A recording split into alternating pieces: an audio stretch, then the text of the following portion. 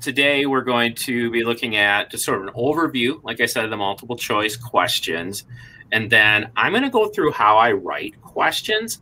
And I know that might seem backwards since most of you won't be writing questions, although I think there are some teachers in the crowd.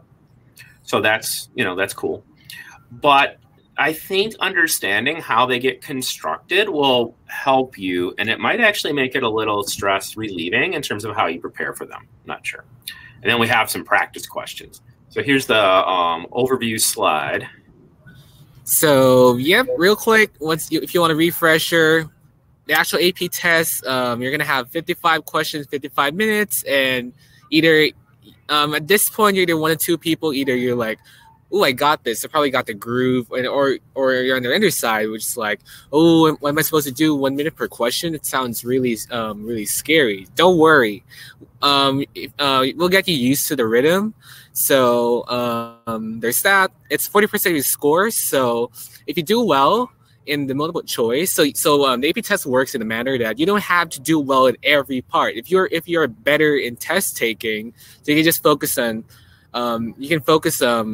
your attention and doing well in the multiple choice, and you can like have some leeway on the essays, or vice versa. If you think you're not a good test taker in the multiple choice, you can focus on like improving your score in the essay portion, or the short answer. But I recommend just being well-rounded in every area. So that's why you're here right now.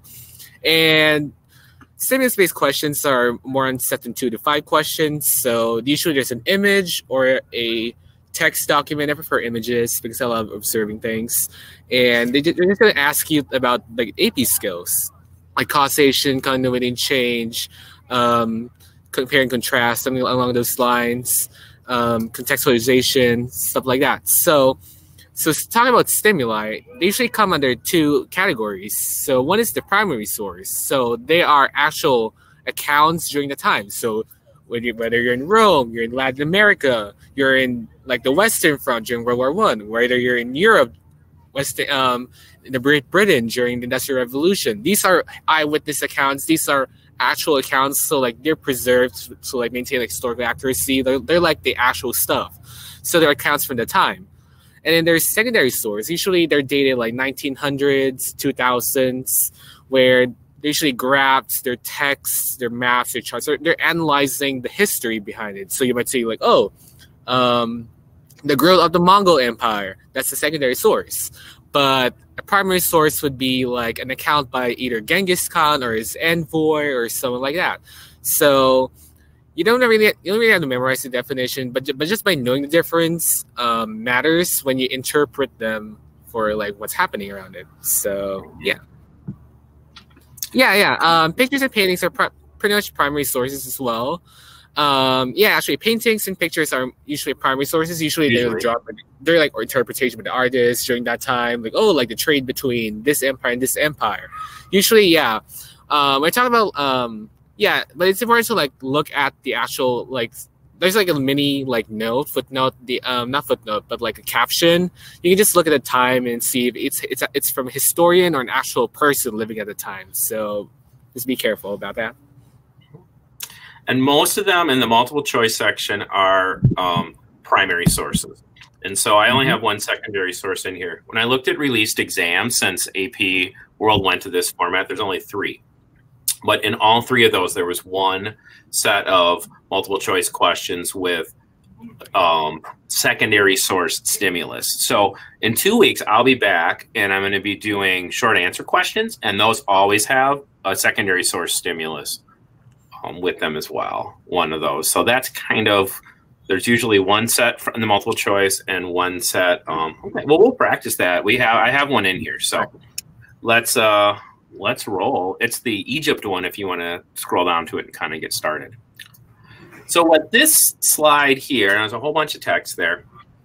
What this slide shows you is how I go through when I go to make questions. And it's also a little bit for teachers who are out there, like, how do you do this? But it's also, I think, for students, interesting to kind of see where do these things come from. And I wrote questions for Albert.io for a couple years. It's a little side hustle. So I wrote I don't know, I think there's about 150 that got published. Some of those are on the pre-1200 time period, so they're now gone. But when I was doing that, it was always much easier to just start with a unit, to find like what topic or content area you want to be, and then find a stimulus, and then get more specific from there.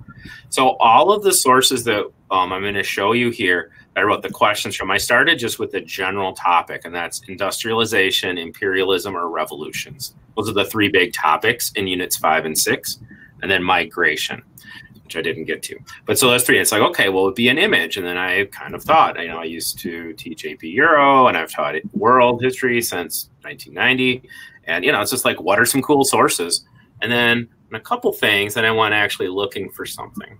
So you should just kind of know that, like, when you look at the source, you should think, like, what content might the person who wrote this, whether that's your teacher or the College Board, or even if the College Board wrote it, your teacher still selected it. There's, they're to use. So what's the main idea that this is, about? What is, what's the big idea? What's the big idea here?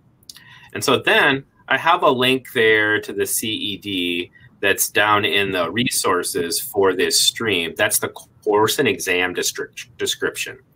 And if you open that up in a third tab, you can see that some of the answers are like straight from there or loosely paraphrased from there, like the actual content. So then kind of look. So that'd be my second step. And then I would take a closer from that. And this is, and Jed will kind of show you how this works from his viewpoint as a student, but then take a real closer look at the stimulus and see what kind of details are in here. And then what can we do with, what can we do with that? Meaning, like, what details are in there? And then finally, every question relates to one of these skills. Those are the five of the 6 processes. So there'll also always be some sort of skill. You want to kind of look for that. So how would you prepare for such a thing? And sometimes Jed and I both monitor the intercom questions. That's a little walkie-talkie deal that comes up when you're on the Fiveable site, where someone's like, hey, how is your class going? And oftentimes kids will be like, hey, I've got a multiple choice test around. How do I prepare for it? Well, the most important preparation you can do is before the night before the exam, and that's to read. And the reason for doing that is not necessarily what you think. It's not all the trivia. Like, that literally is trivia, what we did beforehand. Like, you don't have to know every single one of those things, but it's just a way to give you an idea of what are some possible things you might use when you write. But the reason you want to read is because the test, a stimulus-based multiple choice test, is mostly reading. When I make one for my class, I aim for 3,750 words. That's about what I figured with our class time and the age of students I have. I teach 11th graders. That's a lot of words, and those are usually 40 questions. So, the AP test itself, you're going to be looking at over 5,000 words. And so the only way really to get better at a test of reading is to read. So doing your reading is really honestly the best advice. But what else though? So what about the night before? Because the night before comes and maybe you've done as much reading as you can. Well, when you're reviewing your notes, or when you're thinking about the content, you want to think, what are the big ideas here and how are there examples that fit into those big ideas? You can't know everything. Like, no one knows everything. There's a great tip in the chat there. No one does. Like, if I were to reread chapter 36, which is where we are, in my textbook tonight, I've read that chapter 2 or 3 times, I would learn something. Like, nobody retains everything. So you want to figure out what kind of categories can you put some things into. So if you do have notes, the best way to get ready, I think, for a multiple choice test that's got stimulus in it is to go through those notes and like code them with color or annotate them in some way that how do we see the big ideas and how do the things connect with each other. So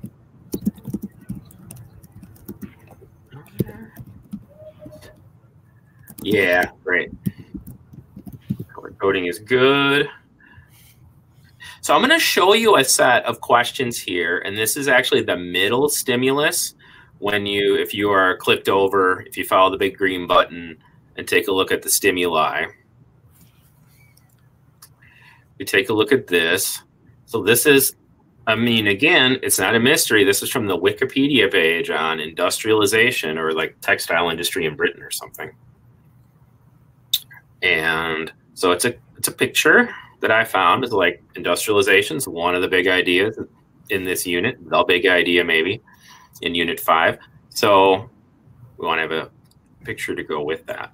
And I'm going to show you some questions here in a second where I already have the answers marked so that you can see how the answers, because when someone's writing the question, start with the stimulus, and they're thinking of the question type, and then they're going to write the answer next. That's the next thing they'll write, is the answer. So kind of seeing that without the distractors can give you an idea of how they work and maybe help you get inside them a little bit when you're doing them.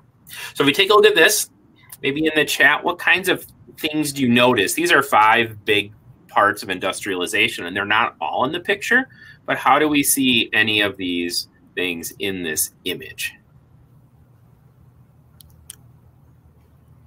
Feel free to drop some observations in the chat. Yeah. Mm-hmm. Yeah. Yeah. What do you notice about the clothing? And yeah, go ahead.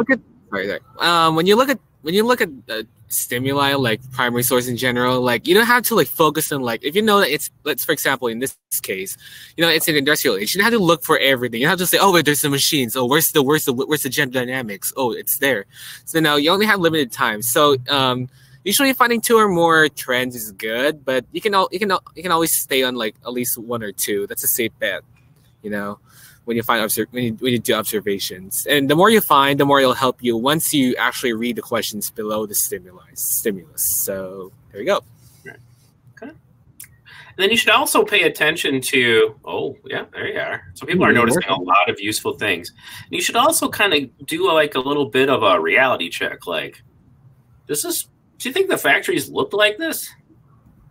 Like, it's representing some things, and this guy put it in his book. Does anything seem like not right, or like it's not the way it was? Because often these primary source representations are meant to like convey a point. So I have 3 questions here that go with this, and they're loosely based on some released questions. So gender and age be a thing. This is a question that would be the kind of developments and processes question. And this best illustrates language. You see a lot. And that just means is an example of. Right? Yeah, they're not outdoors, right? But it looks like it's light enough to be outdoors. So here, gender is one of the big things that happens in or one of the big variables, factors in industrialization. So, our heads are in the way in terms of seeing what, Logan, like all the choices. The questions in blue here, like right in the middle, like where are our heads? Oh, okay. Oh, I see now, because if you look at the boxes, some words are blocked. So let's see if I can read it for you. So I think the part that's covered says C is working class people often live in neighborhoods with unsanitary living conditions and high levels of crime. And I think D was during the 1800s, women, blah, blah, blah. Right. Okay. Let me think about how to, because we're in the bottom left-hand corner. You can't see the bottom of, all right. I'd forgotten about this variable. All right. Well, did you read the, I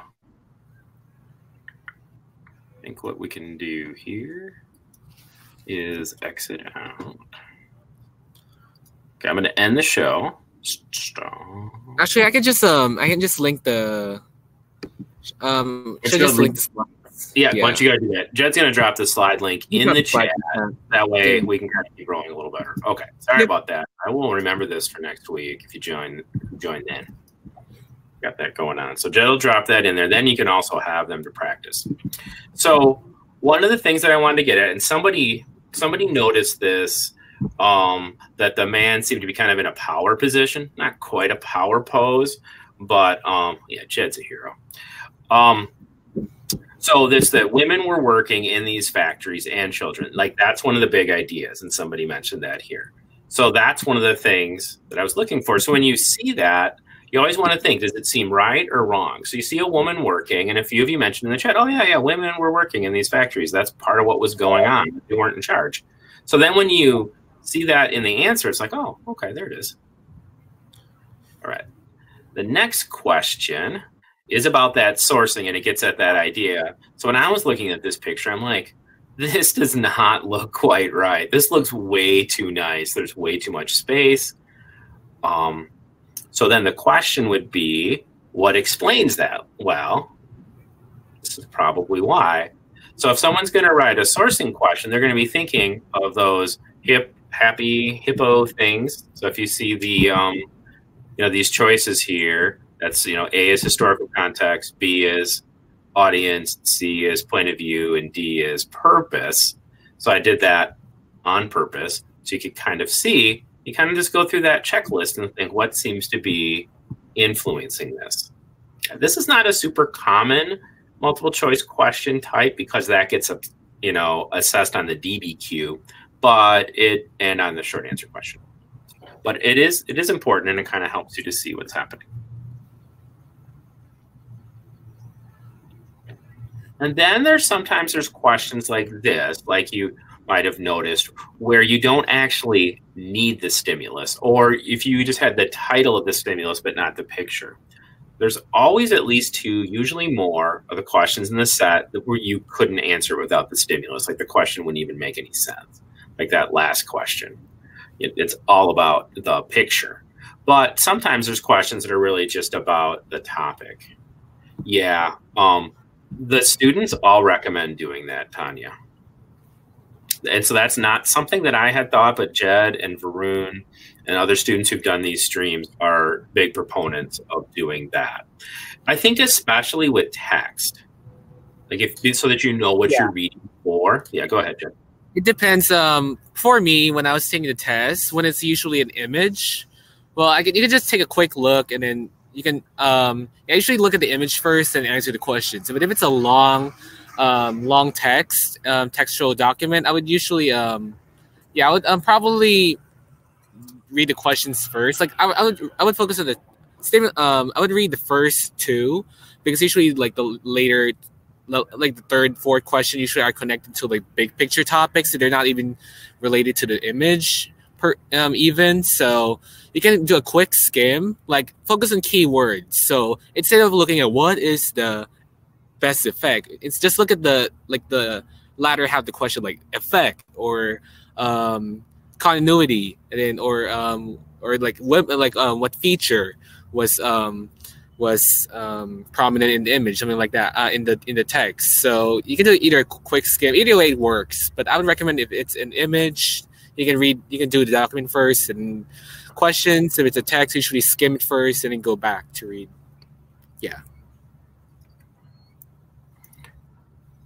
Yeah, I think that's, so you're kind of looking for those words. Now, you don't have to memorize these things, but that's why I put this here in the lower right. So all the questions are going to be dealing with one of those things.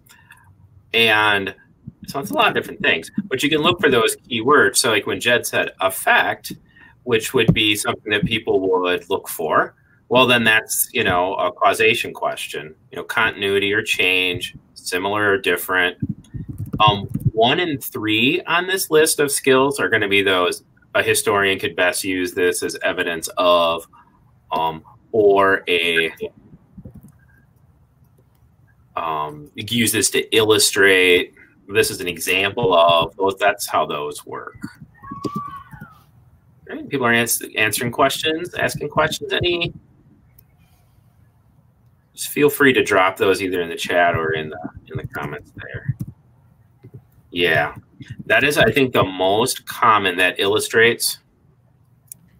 It's probably the most common. All right.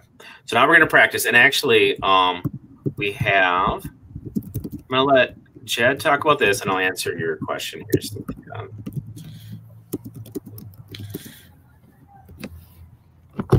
All right. Oh, yeah, I can see the text. But anyway, so here are Jed's top 4 tips. All right. So first, reading questions first. Okay. So I know it's kind of weird. I just said earlier that just skim the text first, but especially for text documents, I recommend reading reading as in mark key terms, like not key terms, key like what they're look at what they're asking. Don't focus on the what is the blah blah blah. Just stare at the latter half of the page and see like either effect, continuity, change, or even what's the main idea expressed. I mean, so you can just say main idea. And so this is where process elimination helps you a lot. So once again, reading is recommended, but if it's a worst case scenario, you can use the image to advantage for it, especially for the first 2 questions. So this is where you can formulate a plan of attack. So if you look at the image once again, look at the image or a document, and then focus on like whatever prominent things you read. If it's talking about social status, let's say gender inequality, you can look if there's an answer choice that talks about like technology or a different theme like culture, you can already exit out because it's not related, it's irrelevant. And the more answers you mark down, like also only mark out like blatantly incorrect options. If you're like torn between 2 choices, that's another thing we'll talk about, but try to like narrow down like in as many confusers as you can. So look for what you're looking for in the question. Yeah. So usually you want identify as many as many trends as you can. So I like using images as an example because they're easier to look at. So let's say it's a map. It's showing the growth of trade in China, let's say during the 1700s. So if there's an answer choice about religion, or let's say it's talk about Neo-Confucianism or any other irrelevant terms like not necessarily politics, but more in like obvious like opposites from the main central theme, then you can just start eliminating it. And also look at the wording of both the questions and the excerpt. What I mean when I say that is, you'll like probably in the excerpt, usually in the text document, you're probably going to encounter a lot of technical terms. So you don't have to spend like the next 5 minutes just like, what's like proselytizing, or what's or any technical word. Don't just use the context. Just have the general idea. Don't focus on word per word. Just look at the general idea. If it's a narration, if it's a battle, they just say like, we went in the battlefield. We got some slaves and to trade to the other kingdom. Like, get the general gist. Don't focus on each little detail. And same goes for the questions. A lot of kids actually get questions wrong because instead of like, there's a difference between scanning, like what I'm talking about earlier, and skimming. Scanning the page real quick is just like saying, you see effect. You see like, what is it? Actually no. Like, what is the, like, you just focus on the exact keywords. You also want to focus on like, once again, I'm not saying focus on the what is the, like the first few words, but focus on like usually they're in capital letters. So like not, except, that means the other way around. It doesn't mean like, or least, like usually because you're hardwired on thinking like, I'm picking the best option, the best description of the document. But there are some questions like, the following trends are, let's say the following trends are expressed in this document, except if you didn't read that, if you misread it except, then you'll get the entire question wrong. And we don't want that. So there we go. Also, lastly, we want to contextualize information. What I mean is that, remember when I told you there are you probably already saw those, but whenever a document is presented to you, you'll probably get a time date, like a date, a time, a title of the document. Let's say the Declaration of the Rights of Man, like 18th century. So you want to zoom in on the time period. So like think of everything you know in that region. So let's say it's talking about the French Revolution. You don't have to worry about anything else in China, in Latin America. Just think about what is happening in Europe, in France during that time. So you can think of the revolution. You can talk about why are they rebelling. You don't have to like spend the rest of the time just thinking what's happening, but just have it ready once you read the questions. You know, when you just know the general idea. So there we go.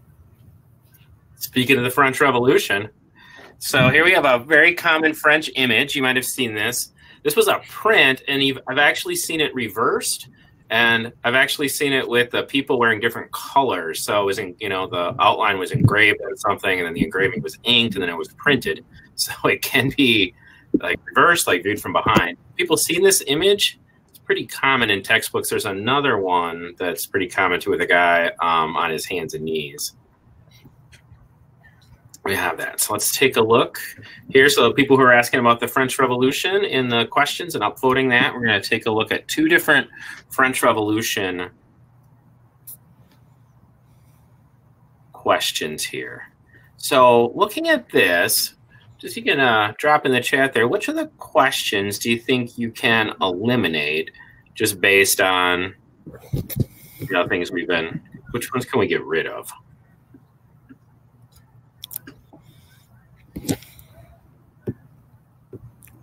You're reading there. So I bolded representation of, so it says game, right? But it seems unlikely, right? So you want to see. And here's the thing, like A is true. The French monarchy was absolutist, but it's not represented in the picture. So this is a question that's looking at like developments or processes, right? That's right, Arav. And why can we eliminate C? The French family was patriarchal. Yep. A, because we don't see a king, right? We don't see gender difference here. Right. Yeah, the first thing that I saw is that there's look at their clothing. It's a hint. Right. So the answer here is B, and this shows the inequality in France before the revolution. So give yourself a hug if you answered B, and don't worry if you didn't. It is, right? It is B. This one. Okay. We'll take a look at the next question then. Same set. Which one's here? So this question brings context into it. Inferred, because we don't know for sure, about the artist's primary purpose. So this is a sourcing question.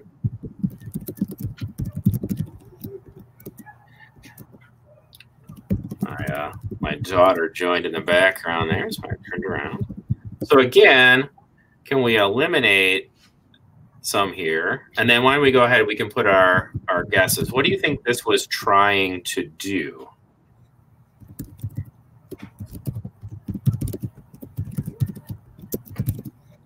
Pretty famous image here of that. All right. Okay. Yeah. This one's clear. We're rolling. Okay. So we see the peasant bent over. All right. We're doing good. Right. Yeah. Yeah. It's not celebratory, right? It's not, for Logan there for A.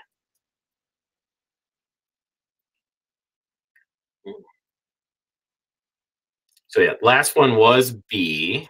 Yeah, there's a little bit of a lag here, so I have to be at the purpose. Oh, purpose for this one was C, and then this one here. How did it differ?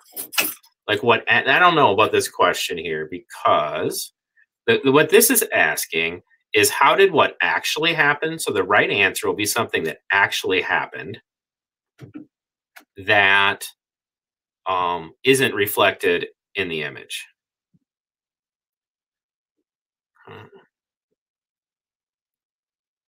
Right. The peasant and the rabbit are not friends. And in the feudal agreements that governed French country life, peasants were often forbidden from hunting rabbits. And so the rabbit in here is not like a random detail. It's one of the things in the complaints that peasants sent in as part of the revolution. They were angry that they couldn't hunt rabbits and maybe birds. I don't know if any of you live in a household where people try to grow things outside, or you try to do that yourself. Like my wife likes to grow things. She does not like rabbits. Yeah. How does your mom feel about rabbits, Tanya? Yep. And so the peasants couldn't hunt the rabbits because nobles like to hunt them for game. But so that one's not right. So peasants did rebel. That is true. A is not true, but B is not true. Or B is true, excuse me, but it is also shown in the picture. So B isn't a difference. B would be a similarity. D is also not true, so you can eliminate that one. Right, so that makes it C, which is true, but not shown in the picture. Right, that's kind of how you might work through this one. Now, this is a harder, I think that's a harder question, even though you can eliminate two of the choices. Okay.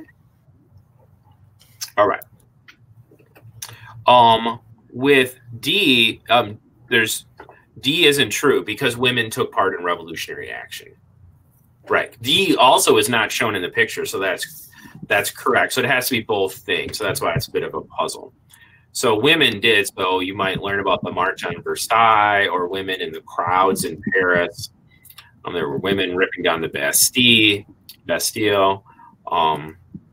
So you should know that urban women in particular were really involved in the revolution. Okay.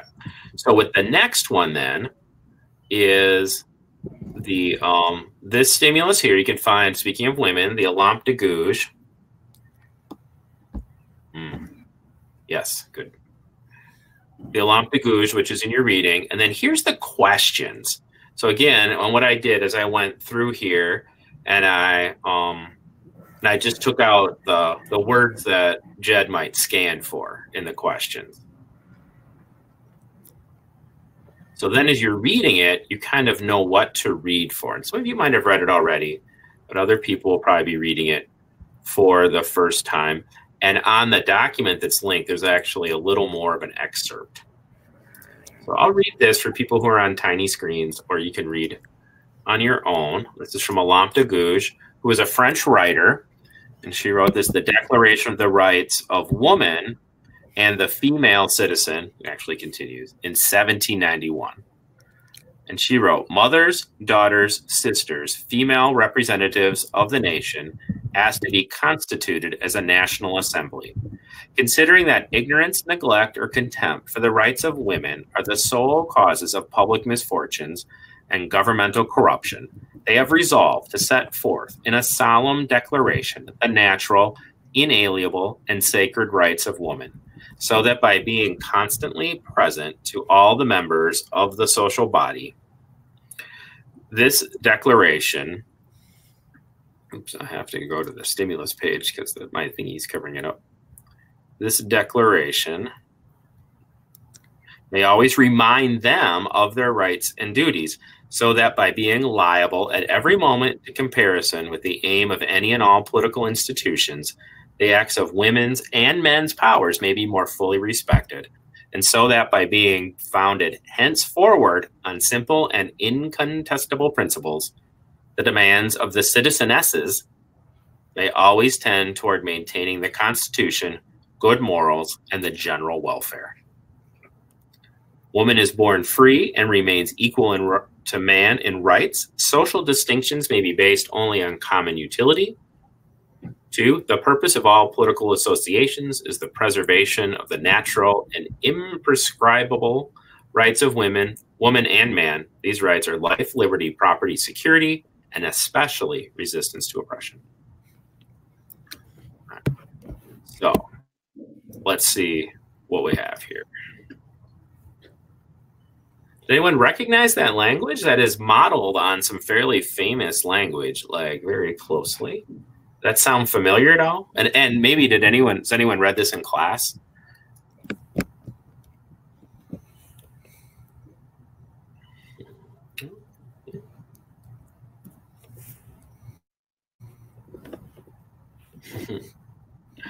All right. Well, that is patterned like exactly on the Declaration of the Rights of Man and Citizen, and it was published as a pamphlet. So she just published that thing, handed it out. It's revolution, man. Woman. All right. So the first question here is a content question. So I guess technically this is the third historical thinking process. Like, what's the argument? So that's just interpreting the document. So which of these things? Are women more capable? Should the status quo be maintained to continue contributing to the economy? Should women be given more? Right? Do you think it only, so we have C or D, that's right. So C is, what makes D different is it's saying it's just politics. Does it seem restricted to politics? Yep.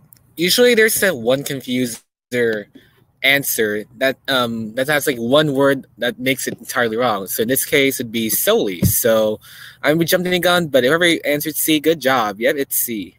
Yep. Okay. Good job. Now this is a causation question. So like, what is one of the things that contributed to this? Yeah, and Melissa dropped that note in the chat too, that words like that, like Jed's saying, extreme language should be a red flag at least. It's usually not true here. So we're taking a look at this. Which of the following was the result of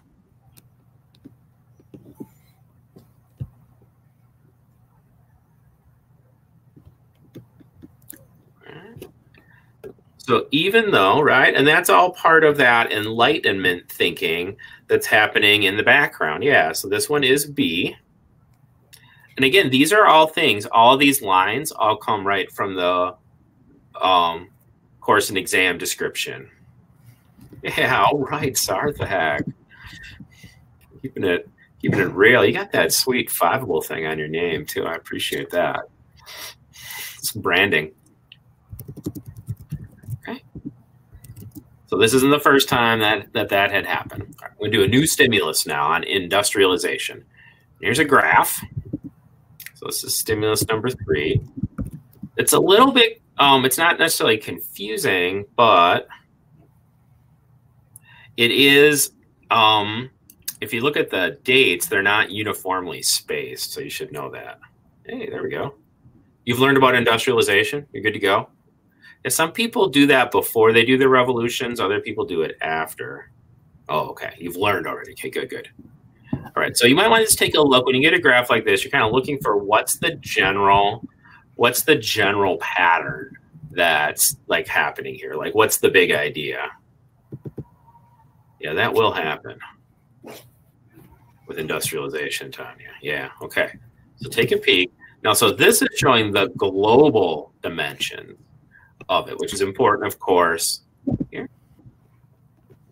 I think Jed made the note in the slides that you can annotate graphs, right? So you can take a second to wrap your mind around it. So it always leads up to 100%. So the total amount of things being manufactured is going up, but this just shows where the biggest percent is. So if you look at 1750, what's the biggest chunk? You know, where things are being manufactured. So we know from the class that China until about 1800 is the center of the world economy. You can see that here. And if it's not China, it's South Asia. But then how does that change? Then what's the change over time? That's always the history thing, right? Okay. Yeah, so where is England in this? So this one's using, there's different words we can use for these places. Right. Thank you, Arav. Okay, so if we take a look here, now this question is, and sometimes this will happen with graph questions where it's not asking about the whole graph. So you can even put your hand on the text. Like you can put your hand on the test, are on your screen here. And so from 1750 to 1880. So what's the big trend that you might be seeing there? Yeah, but red starts out so small. Fun fact, when the English East India Company first arrives in South Asia, the Mughal Empire is 25 times the size of, England in population. Like for every English person, there's 25 people in the Mughal Empire. Oh, so D says the British development of mechanized textile production. So which thing is going to cause the change? So that means what's the big change from 1750 to 1880? Well, the big change is, yep, so it is D. That is correct. A is true for the beginning of the period earlier, but the question's asking about the change. Right, so industrialization would be the short answer to this question. So that's what it shows. All right, let's do another one. So this question is about the second half of the graph, or another chunk. And that would be, how could you use this data to support one of these conclusions? Okay. We're going to be doing, there's some in Sarthak, there's some in the replays for all of them, but in 2 weeks, I'm going to be back doing, short answer questions. And then Melissa will be doing LEQ, I think, or someone will for that. And we will have DBQ things. Yeah. So 2 weeks, I'm going to write some fresh SAQs. Okay. Oh, got some wording problems here. Oh, replace. Yeah. So they're covered. Okay. So C is asking, if you scroll up to Jed, drop the link to the slides in the chat. But so C says U.S. participation in World War I shifted the global balance of power. Ah, right. Yep, that's the key. U.S. was a net receiver of millions of immigrants between 1880 and 1928. Now, what will make this question harder is all four of those things are true. So Jed's taking a push. I don't know. Where are you in U.S. history right now? Yeah, we actually just finished industrialization, so you're not quite. Yeah, okay. Yeah, we're not there quite there yet. Right, quite there yet. But right. So these things are all true for U.S. history. All right. But then the question is, it's like those. The question here is, it's like an ACT question in science. These will come up like, what thing is actually shown in the graph, right? So like, how could you use the graph? Okay. So which one do we see here? Right. So that's right. So then it's B. Yep, it's a true story. It's going to keep coming. Well, it's also important, like some people haven't had U.S. history yet, but some people have. And if you've had U.S. history or you had some in middle school, the U.S. is in the world, just to state the obvious. And you can always use it as an example in your essays. It can come up in your questions. A couple years ago, I did a DBQ. I was a reader for the DBQ, and the most common outside evidence was U.S. there. So it's not D because of best. Now, immigrants did contribute to North American manufacturing, but this became the world's leading manufacturer. That's what the graph would actually show. Like, so this would be like, how would you use the graph to prove your point? Well, if you were trying to prove the point, and part of your point was that the U.S. became the world's leading manufacturer, well, then this graph would help you to prove that point. All right. Speaking of manufacturing, I found this picture, and I just really like it as a photograph. So that's one of the fun things about writing questions. Look at these sources. Yeah. Oh, covered. Right. Yeah. Follow the link that Jed dropped there, Sarthak, and you can check out. Then you'll be able to see them better. Next time I do this, I'll remember that my head will be down here. So, all right. So let's take a look at this one here. So these are silk. Yeah, so when you look at this picture, what do you see? Just drop some things in there. Yeah.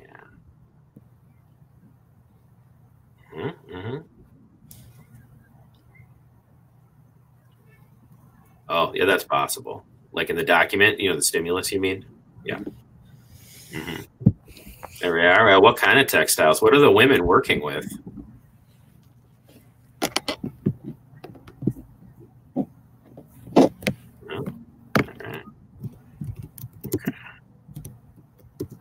looks like, yeah, there are porcelain bowls, but if you look in the background, well, it's not cotton though. Although you're right, cotton textiles, you might pair those things in your brain. Yes, we can rush through the title. And again, this is a question. That's right. Those are silk, and they're also, those are silk cocoons. Well, the first time I put the image up, the title wasn't there, because I just wanted you to look at the image. But it's really important. There's, I learned this from Dad. There's lots of clues in the titles. You can find some answers there. And, of course, you're all, you're excited or nervous or worried when you're doing the test. So you just kind of, you want to get to it. But yes, it will. This is exactly, well, I mean, obviously it won't be on a Fiveable branded slide, but this is just what it will look like. All right. So if we take a look here to illustrate which of the following. So it looks like some people have said they eliminated D, which is true because it doesn't show those things. Again, that's true, but it's not, we wouldn't use this picture to prove that. Okay, what else can we? Yeah, people are saying B or C, right? And so you can eliminate A because we don't see that. We don't know how these women live. Those are some nice dresses, it would seem, and we have no idea how they live, and really it wasn't very good. Yeah, I don't know. The answer for this one I was going for is B, but that might be my bad, and let me tell you why. The second industrial revolution usually refers to steel and chemicals and electricity and kind of the next generation of things. But the machines here, I mean, one of the things you might notice about this picture is it's very labor intensive. Yeah. Yeah, like some sort of spinning mule in the background, right? Right. So we don't see the energy. Yeah. And I actually took this from an old AP question where you could see the energy better. Or actually I originally had it. You don't need to know what I was looking at. But if you look in the background, right, exactly, Sonny. So this is maybe not the best. This isn't a great question because it's not that obvious because the stuff that you're looking at is in the background. But if you eliminated A and D, that's a good sign. Okay. This is a question that wouldn't make it on the exam. It wouldn't get voted on a committee. All right. How about this one? A change in Japan. So now this is where you might start doing some contextualization if you've got that. Yeah, exactly. That's a sign it's a bad question is what that is. Right? So now a change, when the question is asking for a change, some of the wrong answers will be things that are continuities. That makes sense? So A, is that a change or a continuity? Like, was that true in the past?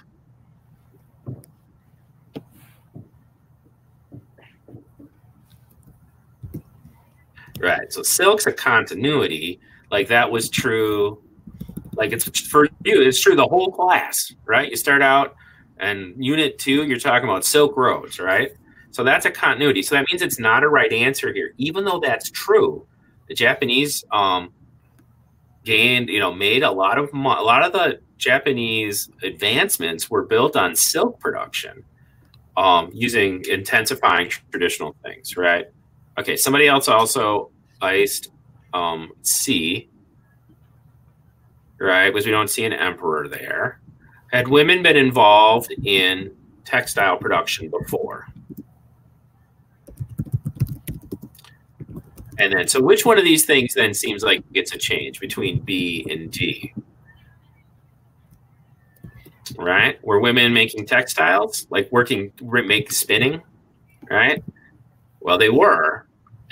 But what's happening here is industrialization. So in some ways, you could probably maybe not doing elimination. You look at the picture and what's it show? Well, it's a factory. So then you might just hit industrialization right away. This would be one where you might not need to do elimination. Sometimes you can see that key term. It's B, intensification of production through industrialization, because women had been doing spinning in the home and cottage industry forever, and they actually were still doing it in Japan at this time. Yeah. Right. It was just being done by hand. So the change is that there's factories. All right, one more. Now here's one where the stimulus is completely irrelevant. This is just a knowledge question. How is industrial, although, you know, it tells you we're talking about industrialization. How was industrialization in Japan different? So that's another comparison from Britain when they first did. So again, what you're looking for, the things that are wrong answers are probably going to be things that are similarities. So it isn't A because that's true in both cases. So how is Japan different? Right. Okay. Did young women in Britain, we see young women in a factory here. Did young women work in British factories? All right. So you're eliminating that one, right? Okay. So women did work in England. Yeah. Too. So then it's going to be C. Yay, good job. So it's C, that the state, and this is going to be true the later that a place industrialized, the more the state will be involved. Okay, so when we get even later in like communist China, communist Soviet Union, then you get to the extreme of that deal. But it's also true Belgium industrialized in France a little bit after Britain, and there's more state involvement. So I'm sorry, what are you asking there, Ara? What happened earlier? Well, the state, there is some of that, but it's more indirect. So what I mean here is in Japan and other places, yeah, it did, but not as much. So that's the difference. And what directly invested means is building railroads, building ports, instead of those things being done in private hands, but supported indirectly by the state. So that's one of the kind of big ideas, is that in places like Japan and Russia, that Egypt, that industrialized a little bit later than Britain, that there's that direct investment from the government. Yeah, well, I think laissez-faire is just an idea, and the state was involved a lot more than anybody wants to own up to. So laissez-faire was an ideology or a notion. It's like businesses wanted it to be laissez-faire, but they also wanted the government to tax imports so that their products would sell better. They wanted laissez-faire, but they wanted the National Guard to come out and shoot at strikers if they got out of hand. So laissez-faire is a little more of an idea, but the earlier countries industrialized, the more that it was private capital in general. Right, exactly, Hannah. So we have that. Yep. Now that's also, it's a mix. It's not about like completely one way or completely another way. There's corporations are a huge deal in Japan and Japanese industrialization. It's not like they're not present. All right. So I don't know. He might be a quiz bowl practice. He was streaming from school because he had to go to, oh, nope, it's that instead. It's on his phone now like a boss. All right, here's an imperialism question, and it is a secondary source question. So here are the things to read for in the other document. And I just have 2 questions for this one. And it's 8 o'clock, and if people need to go, that's fine. But we haven't done imperialism yet, so I'm good hanging around. But just know if you have things or you want to go check out Romanticism with Sherry for European history, you should do that. Oh, yeah. Are you still invited on, or do I need to re-invite you? All right. So those are the things you're looking for here. And so this is from a secondary source. It was a professor, part of his page. It's from a course at the University of Texas that on the history of Cairo. So the Egyptians lacked the ability to finance the building of such large projects as the Suez Canal and the Egyptian railway system. They sought outside lenders who were usually British or French. The British lent the money for the railway construction. The French lent the money for the canal construction under the same terms. A British company had to build the railway and a French company would build the canal. Those companies would then operate the railway and the canal, collect the profits, and use them to pay off the Egyptian debt. The lenders charged interest rates that were so high that the Egyptians would never get out of debt. After the U.S. Civil War ended, American cotton production resumed, cotton prices fell, and suddenly the Egyptians weren't making as much money as they had been in the past. Egypt could not afford to pay off its loans and soon began to default. And on the other document, there's more of that text that might help. Correct. So, up here it has the title. Now, this guy is a historian. It's worth. There's not much opinion here, so really there's not as much sourcing to do. Oftentimes there's some with that. It's usually based on when it's written. So, this would another one. So again, this is the most common kind of question, as some people were mentioning. Right. So, yep, we're getting down to B or C. Now, if you look at B, industrialized states and businesses practiced economic imperialism. So again, what's seen it? These are all things that are true about imperialism. So B is talking about economic imperialism. So if you just kind of want to, that's a big term. Like, is that a thing? Is that what this is? And then for C, what you'll notice there is that it's talking about commodities. So that's a term that comes up, and it was actually in the quiz. Right. So are there commodities being mentioned directly in the text, or is it more something that's generally true of economic imperialism? Like if you eliminate A and D, those are your choices.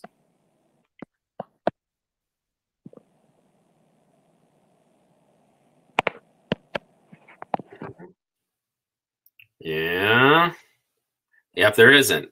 So again, there's no colonies here, right? So when you see that, so it is B, and that's how you would get to the answer. This is economic imperialism. So I was trying to think of examples of economic imperialism, so I knew the Suez Canal was one. So again, this is how, like, when you're reviewing, so you don't need to know that story of the Suez Canal. This is one of the things, like when we do the trivia, it's all these super specific things, right? Like, oh my gosh, I don't remember all those things.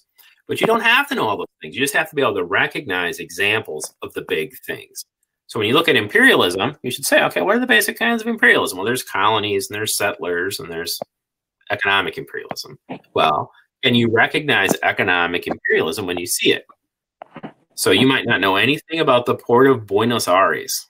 I don't really know that much myself. But if you saw what was going on there described, it's a lot like this. And then you can recognize that as economic imperialism. Okay.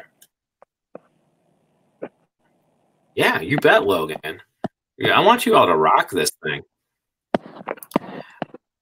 So that's the thing, just always keep focusing on the big ideas. You don't have to know everything. You just need to recognize them. All right, let's peek at this one now. So this is a causation question. So it's asking what was the direct result. Okay, so here's a hot tip. So this is an effect question. So the wrong answers will sometimes be causes in a question like that. At least that's what I do when I write them. I usually put one thing in there that's the opposite. So if it's asking for difference, I usually have one of the wrong answers be a similarity. And if it's asking for causes, one of the wrong answers is an effect, or vice versa. Continuity and change, right.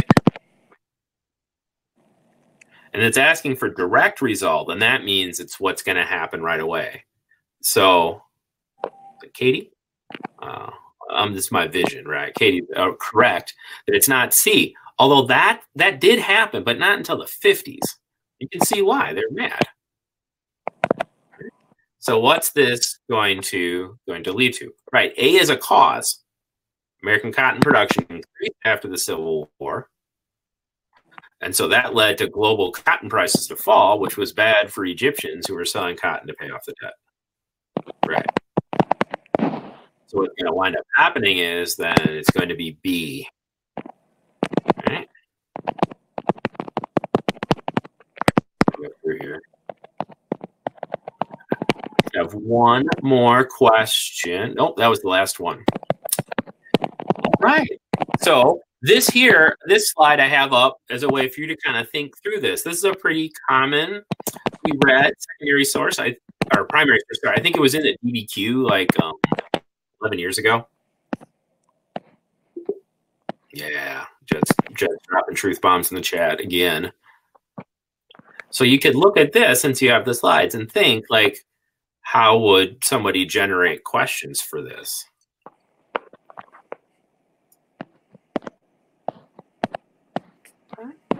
That is all the prepared material, but I would like to hang out for a minute or two or whatever and take any other questions that people have.